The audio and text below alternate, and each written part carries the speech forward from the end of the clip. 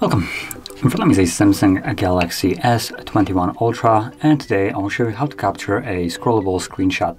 So, to get started, you will need to open up the content that is actually scrollable. For this example, I'm going to be using settings. So, as you can see, I can scroll down, so this will work. So once you have that open, all you need to do is press power key and volume down together. So, click them, and there we go.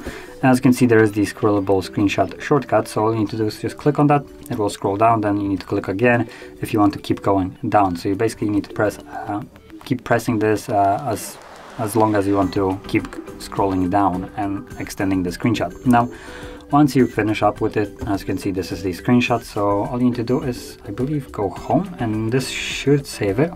So let's go into the gallery, and there we go, you can see that there is the screenshot. So that is how you capture a scrollable screenshot.